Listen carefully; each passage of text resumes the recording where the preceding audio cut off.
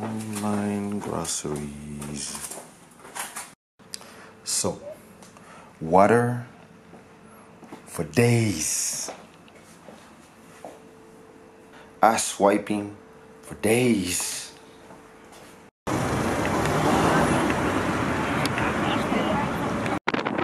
Let's go, Nelson Freitas show.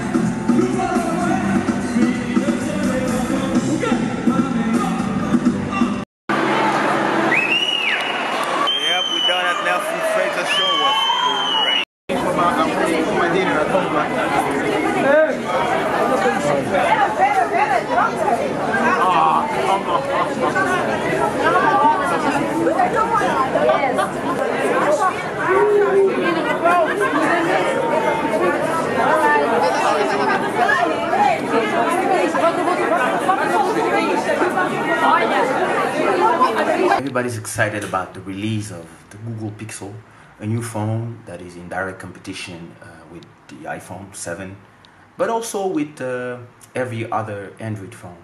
Google released it in the perfect time because all the Android fans, they all buy. The only company making money is Samsung, and everybody's buying Galaxies and Notes, and now that they are all going in flames and that Samsung has lost a lot of brand value, it was a perfect time for the iPhone to be released. It's like giving them an autoroute, but then the Pixel is perfect because all the people who want an Android phone can now have a great phone. But the thing is this: when Google started Android, their goal was to make a completely open system in comparison to the Apple closed system. So, you know, anybody could do an app store, anybody could root their phone, and in the Apple world, if you want to really change the inside of your phone, you have to go jailbreak it, and etc., etc. In Android, it's completely different, and a lot of people like it, like this freedom. But the problem of the fact that Android being completely open source and everybody can take the whole system and fork it into something else is that Google realized that they're losing complete control.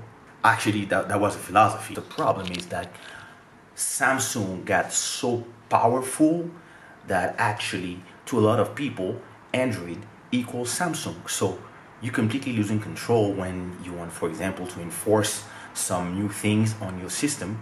Samsung can remove them and use their own thing.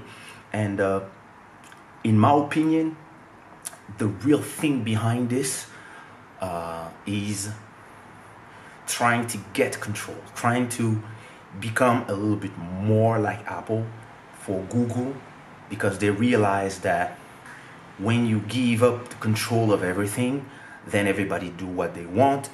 The Google Assistant thingy is only part of if you buy a Pixel phone. The unlimited photo storage, which listen, this is great. iPhone should really copy this. Then all these things you get if you buy a Pixel is an incentive to really buy the Android phone. And this is really a change of philosophy from Google, where they went from, listen, we just make the system and you go run with it. Now they're going completely vertical. They go from making the system, the features, the Google services, and the phone. So they get you, and then they give you the internet services that goes only with your phone. So it's a way of trapping people in the way Apple does. So this is very interesting, but I think more than trying to compete with Apple, the real competitor for Google, in my opinion, is Samsung. There's so Apple got Siri and Google got Google Assistant, but Samsung bought what? They bought Viv, which is another assistant. So Samsung is slowly using Android to create their own stack, software, and all the services will be Samsung services. So Samsung is doing the Samsung Pay. Now they're gonna have the Viv Assistant.